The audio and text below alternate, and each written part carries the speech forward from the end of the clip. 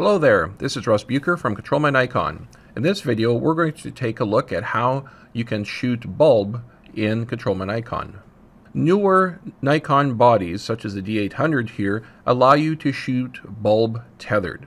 However, older bodies such as a D7000 do not permit tethered bulb mode. I'm not too sure why the firmware has that limitation, but it just does not work. For those older bodies that do not support bulb mode, you will need to use an external trigger such as a DS USB. ControlMyNikon can interface with it and then send triggering commands to another cable to the body. This is very popular with astrophotographers as they hook up to their telescopes with their body. So let's connect to a D800 and see how this works. So to set it in bulb mode, I need to go to the shutter speed and select bulb. Now all Nikon bodies, even the older ones, have bulb here. So I'm just going to click on bulb.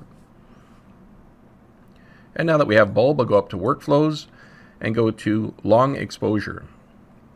You'll notice when I selected bulb, the shoot button became disabled. That is because when you want to initiate the capture of an image in bulb mode, you must go to the long exposure tab and enter the duration here, and let's make it 10 seconds, and then click on capture.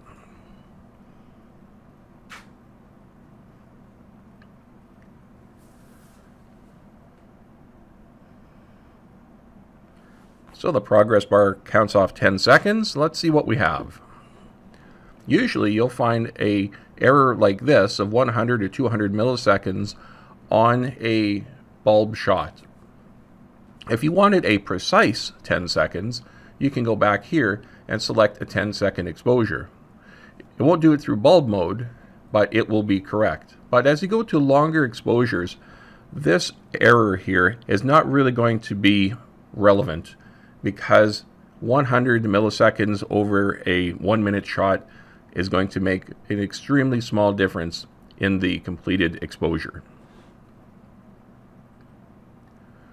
Now as you look here in the long exposure tab, you see there's a lot more things you can do here, and we'll have a separate video on how to do long exposures, and that will step you through all these steps to calculate how long your exposure should be given the f-stop that you have, and also capturing dark frames for noise removal. We'll also have another tutorial on using the DS USB. And when you're done, you just return your shutter speed back to normal. You notice when you do that, you go to long exposure, and this is now disabled. These are only enabled when you have bulb mode selected. And that's it. That's how you do bulb shooting in ControlMyNikon. Happy tethering.